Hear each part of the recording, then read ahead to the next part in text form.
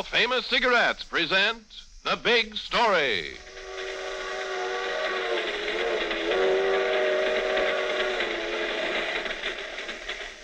Say, Idaho. Yeah, kid? My back feels broken riding on the floor of this empty boxcar. You'll get used to it, kid. You'll get used to it. Oh, no, not me. Maybe you're going to go on being a hobo all your life, but not me. Huh? I got big ideas. What kind of big ideas? I'm going to be a big shot someday, Idaho. Big shot? Yeah. When I do, I'm going to ride the cushions in a Pullman car. First class.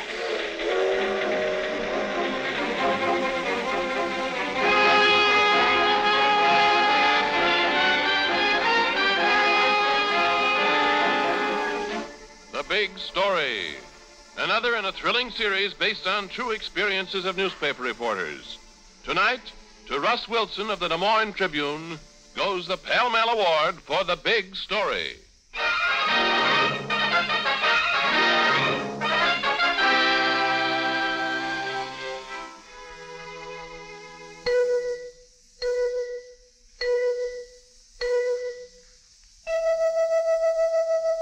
Four notes that are alike, and one that is outstanding.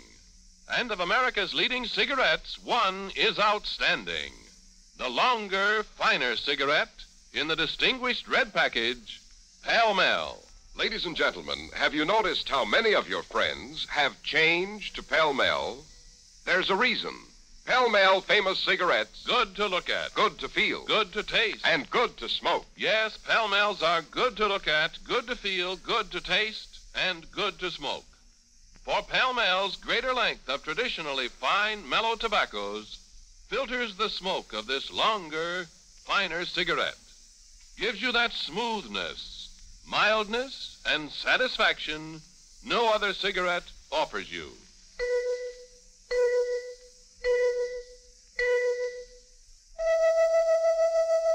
Four notes that are alike, and one that is outstanding.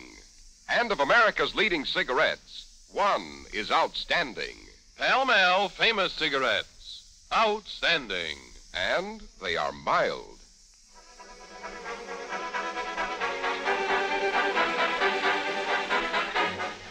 Now the exciting and authentic story of the case of the ambitious hobo.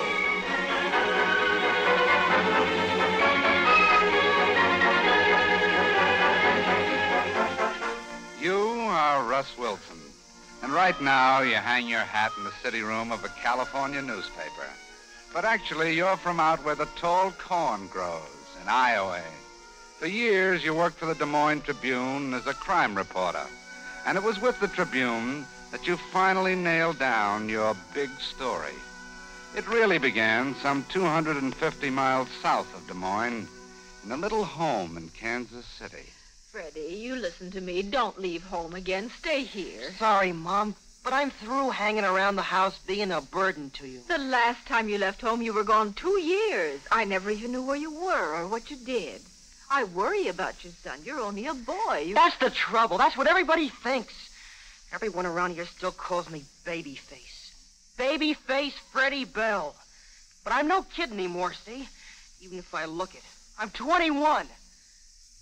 And I can't just sit around here and watch you work to support me. Son, if you stay home, there are plenty of jobs. Not my kind of jobs.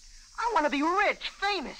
I want to own a big car, a big house, have 10 suits of clothes. I want to make sure you never have to work again, Mom. I want people to turn around and look at me when I walk down the street and hear them say, "There goes Freddie Bell, the big shot." I wish your father was alive. I wish he was here to advise you. I don't know what to do. I can only say I think you're making a terrible mistake. Oh, no, I'm not. It's like in those stories you used to read me when I was a kid. I've got to go out and seek my fortune. You wouldn't stand in my way, would you, Mom? No, son. If that's what you want, I won't try to stop. Oh, now you're talking. Mom, I hate to ask you this, but I'm going to need some money to get started on my trip. How about that $20 you got saved up for that washing machine you were going to buy? Oh, I know. It's all you have, and I feel like a heel asking you for it, honest, but... You don't have to ask me for it, Freddie. It's yours.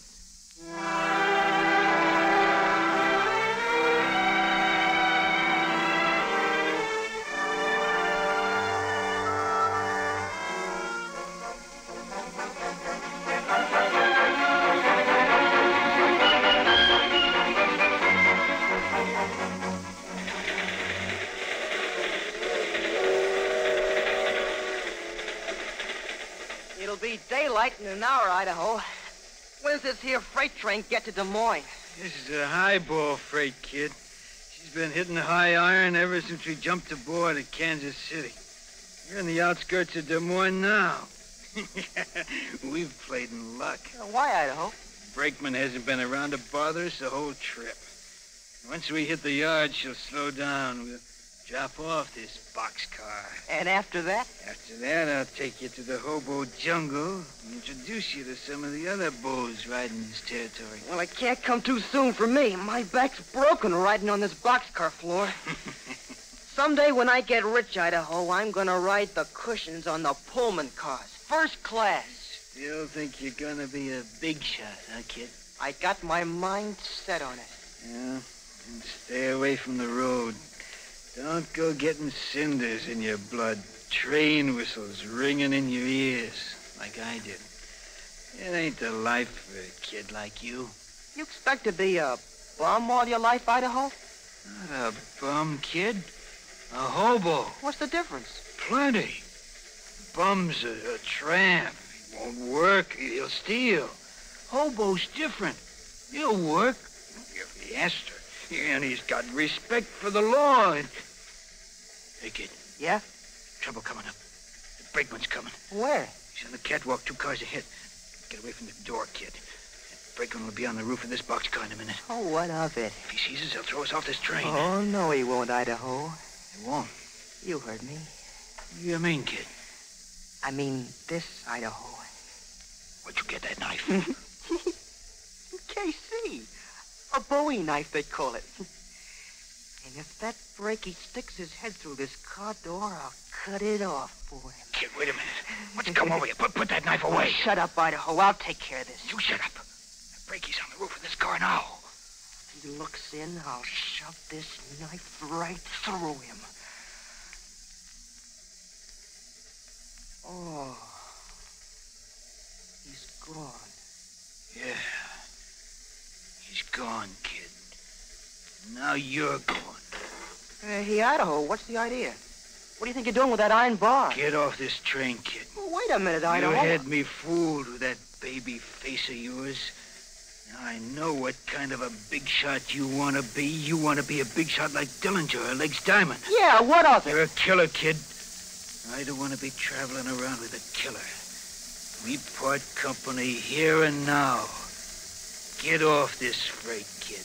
Why, I'll let you have this knife right through try you. anything, kid, and you'll get this iron bar right across your face. Go on, jump. Okay, Idaho. I'll jump. But I'll be seeing you.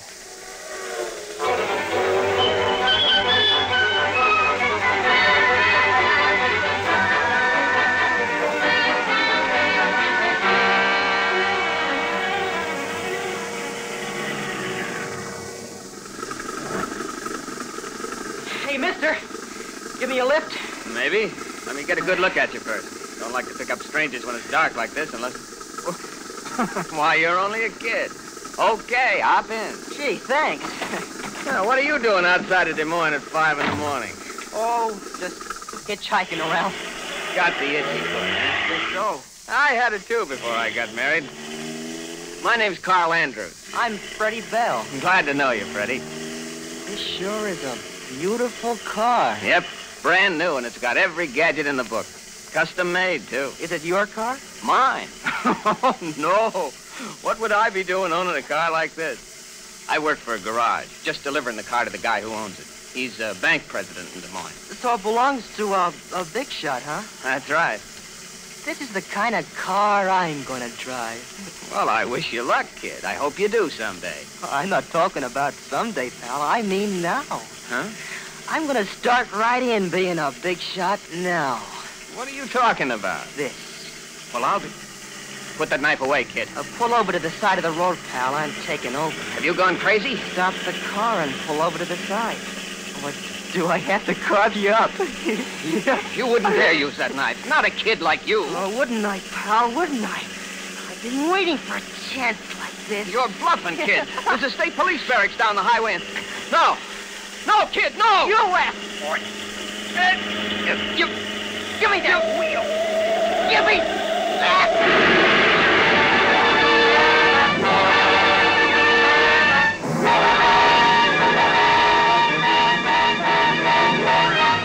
You, Russ Wilson of the Des Moines Tribune, get the murder flash shortly after dawn. You hightail it to the scene, and when you get there, you find the usual crowd. Radio patrolmen, detectives, deputy coroner, just plain citizens, and Officer James Hodge of the Iowa State Bureau of Investigation. You take a long look at the body, and then you manage to get Officer Hodge over to one side. Any identification on the dead man yet, Hodge? It's a garage mechanic named Carl Andrews. Anything else? What do you mean? Any more information I can use for a story? Look, Wilson, according to everything I read, newspaper reporters and private detectives are real bright guys. They always capture the criminal single-handed. Professional cops just a dope wouldn't know a clue if he saw one. So, why don't you get your own information, Frankly, I wouldn't know how. I've never captured a criminal in my life. Well, you probably think you could. I know very well I couldn't. What's the matter, Hodge? Got a big hate on reporters? One of us spell your name wrong or something? All right. So I got out of bed on the wrong side this morning. What do you want to know? Just the regular stuff. The motive for this murder, for instance. Robbery, I suppose. You suppose wrong. Andrews had $50 on him. Killer didn't even touch it. That's funny. If the killer wasn't interested in money, what did he want? You figure that out, reporter. Let me know. How about revenge? Maybe Andrews was riding with someone he knew, a personal enemy. Unlikely. Check with the people in Andrews' garage. They said he didn't have an enemy in the world. And you haven't got an awful lot to go on, have you? Enough to catch the killer. What? Fingerprints. Fingerprints? Well, I thought Yeah, I know. Just like in detective stories. Only sometimes killers really do leave fingerprints. This one did.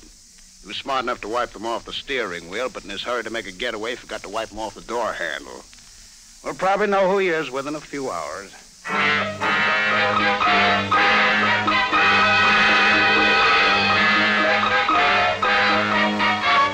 City desk, Russ Wilson. I'm calling from headquarters. Those fingerprints belong to a kid named Freddie Bell. He served a term in jail out west for armed robbery. Police expect to pick him up any hour now.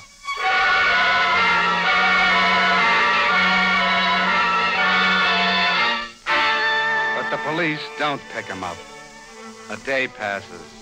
2, 3. The manhunt hits high gear. Goes out of the state, nationwide. You follow it close. Write story after story. The Tribune is flooded with tips. You track them down, find them worthless. And then, days later, when the authorities are just about ready to concede a clean getaway, you get a phone call. Hello? Is this Russ Wilson? Yeah? I've been reading those stories you wrote on the Carl Andrews murder case, and I got a tip on the killer. Who's this? Never mind.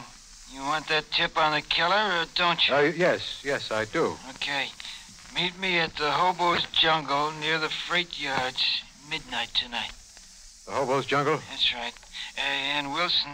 Yeah? Just a word of warning. Don't talk to the cops, and come along.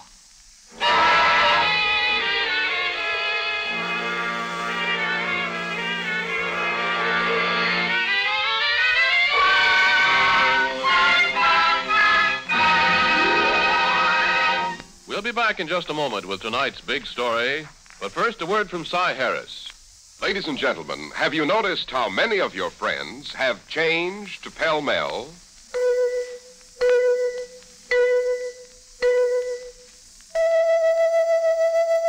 Four notes that are alike, and one that is outstanding. And of America's leading cigarettes, one is outstanding. The longer, finer cigarette in the distinguished red package. Pall-Mall. Good to look at. Good to feel. Good to taste. And good to smoke. Yes, Pall-Malls are good to look at, good to feel, good to taste, and good to smoke. For Pall-Malls greater length of traditionally fine, mellow tobaccos filters the smoke of this longer, finer cigarette. Gives you that smoothness, mildness, and satisfaction no other cigarette offers you.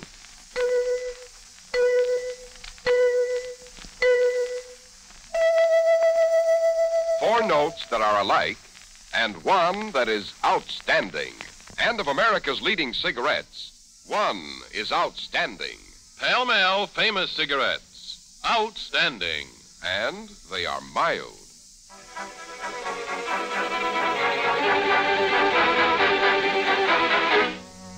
Now back to our narrator, Bob Sloan, and tonight's big story. You, Russ Wilson of the Des Moines Tribune, have a date with a mysterious voice on the telephone. Your rendezvous? A hobo jungle near the freight yards at midnight. Your mission? To find a killer.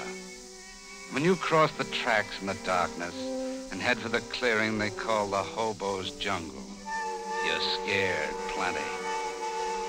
Somewhere in the distance, you hear a train. And right now, you wish you were on that train. You wish you were anywhere but where you are, but you keep on walking. And finally, you hit the jungle itself, where the hobos camp. You see the ashes of the cooking fires, bits of cast-off clothing, and tin cans littered about. And you keep on walking.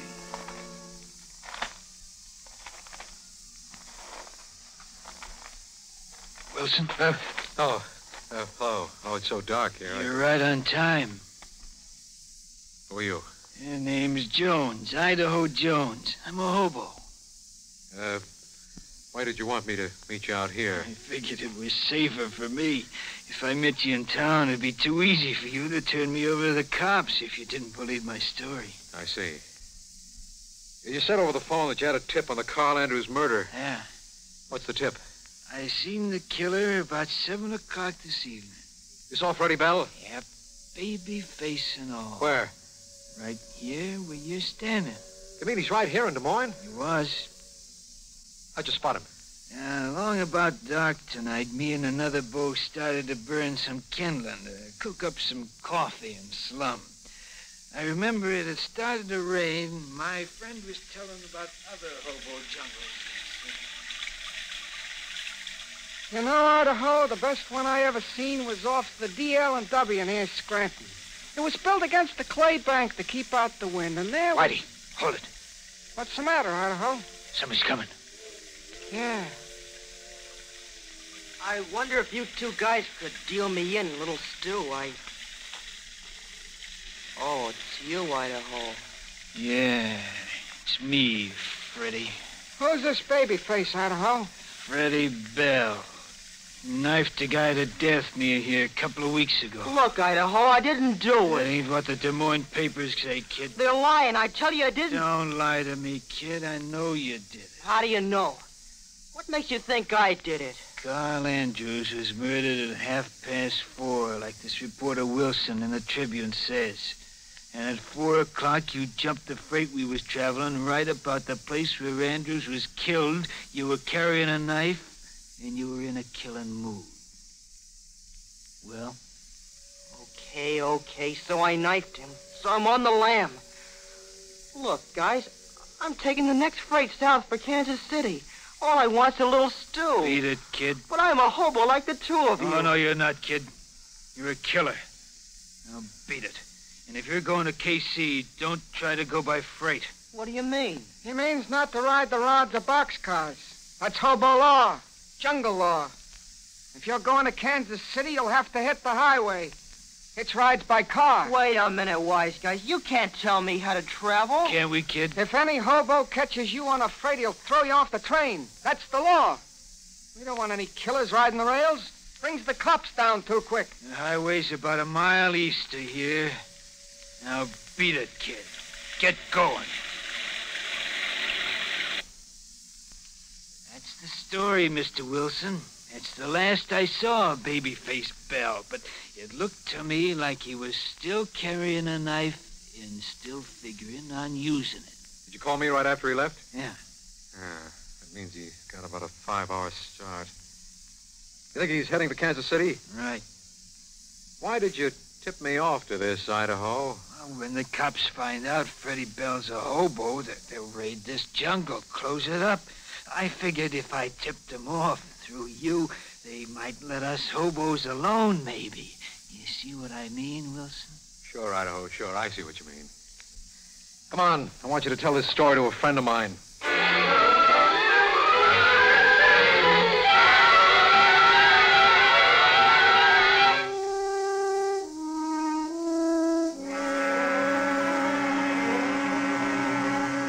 All set with those pictures, Hodge? Yep. Got 7 different photographs here on my desk.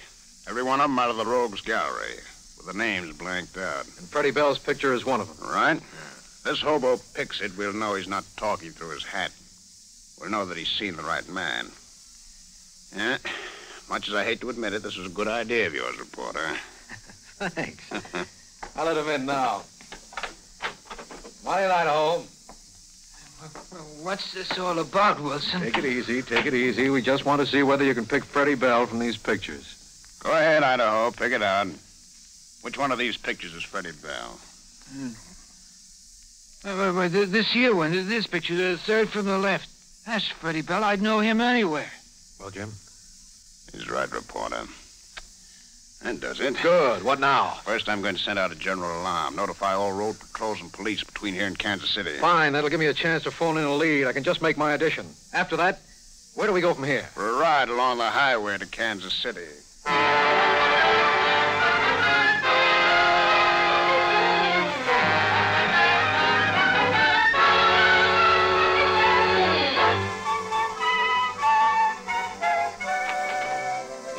Excuse me, ma'am. I'm on my way to Kansas City, hitchhiking. I'm hungry. I wonder if you could spare me a meal. Why, it's a shame, nice-looking boy like you going hungry. Come in, come in. Gee, thanks, ma'am. You're swell. You remind me of my mother.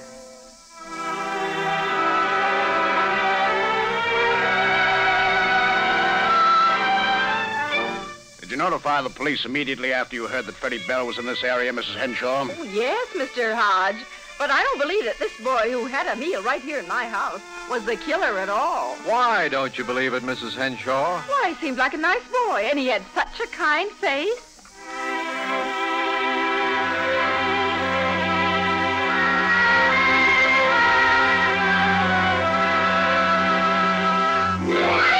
How's chances on a ride in your truck, driver? Oh, I don't know. We're not supposed to take any riders. Where you going? Kansas City?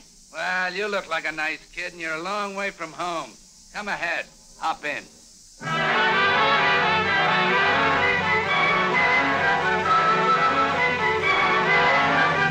Where did you pick up this kid in your truck, driver? Right outside of St. Joe, Mr. Hodge. But when the state troopers put up that roadblock and looked into my truck, the kid was gone. Well, that's that. Let's go, Hodge. If you ask me, Mr. Wilson, you two are barking up the wrong tree. Are we? Why? Why, that kid was clean cut, a regular fella. He didn't look anything like a killer to me.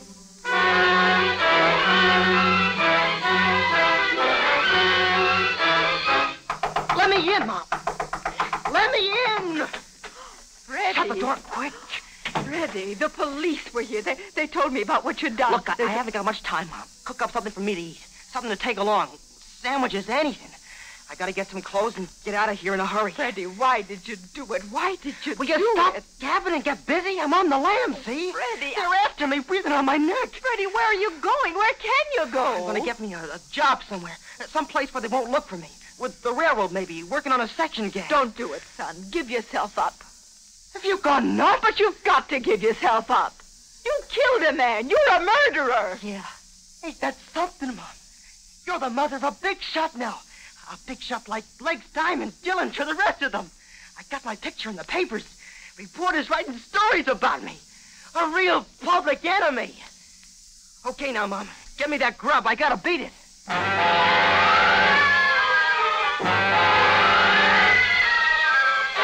Still following the trail. You and Hodge check with the railroads and find that they're hiring section gangs at Liberty, Missouri, about 20 miles out of Kansas City. On a chance, you show up at the employment shack, and sure enough, the timekeeper tells you he's hired a new man. And just as you walk out in the freight yard, you see baby-face Freddie Bell. There's a hotshot freight train coming through, southbound, and Jim Hodge draws his gun and yells, Hey, you, Bell! Come in with your hands up! Oh, yeah? Try death me! Hodge, he's making a run for it. He's going to try and catch that freight. He's not gonna make it. Okay, Bill. Try these bracelets on for size. I could have made it, thief! Why didn't you, babyface? Afraid he might have gotten you with a second shot? A lot different when you're on the receiving end, isn't it, kid? All right, let's go, Wilson. Right. We get the flyer back to Des Moines. We hurry. The flyer? Ain't that a Pullman? That's right, babyface. Why? That's funny. That's real funny. What's so funny? When I was riding the boxcars, I swore that someday I'd be a big shot and ride the Pullman first class. And here I am, a big shot with my picture in all the papers. And riding a Pullman car first class. Just as I said I would.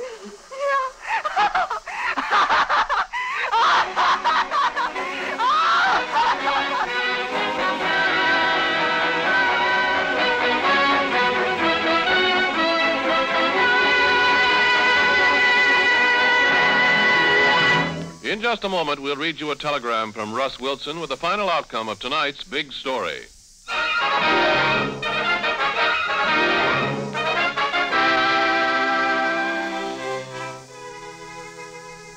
Pall Mall famous cigarettes. Good to look at. Good to feel. Good to taste. And good to smoke. Yes, Pall Malls are good to look at, good to feel, good to taste, and good to smoke.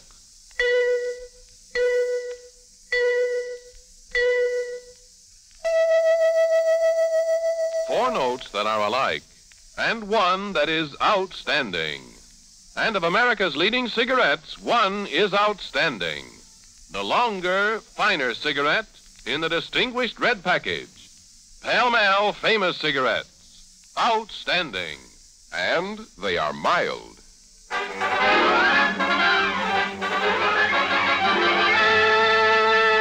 Now we read you that telegram from Russ Wilson of the Des Moines Tribune. Youthful killer in tonight's big story was brought to trial, convicted of murder, and sentenced to life imprisonment in the Iowa State Penitentiary. 10 years later, he made a daring escape from prison, but after several weeks at liberty, he voluntarily returned to jail and is now serving out his sentence. Many thanks for tonight's Pall Mall Award. Thank you, Mr. Wilson. The makers of Pall Mall famous cigarettes are proud to have named you the winner of the Pall Mall $500 award for notable service in the field of journalism. Listen again next week, same time, same station, when Pall Mall famous cigarettes will present another big story.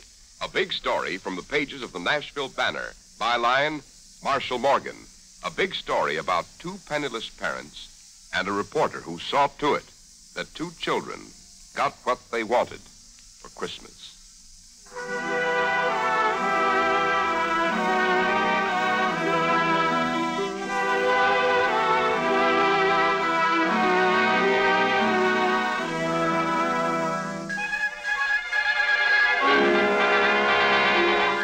The Big Story is produced by Bernard J. Proctor and directed by Harry Ingram with music by Vladimir Selinsky. Tonight's program was written by Max Ehrlich.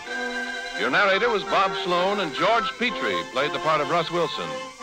All names in tonight's story, except that of Mr. Wilson, were fictitious, but the dramatization was based on a true and authentic case.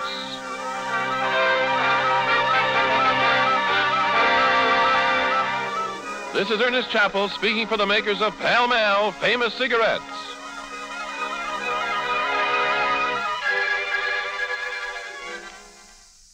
This is NBC, the national broadcasting company.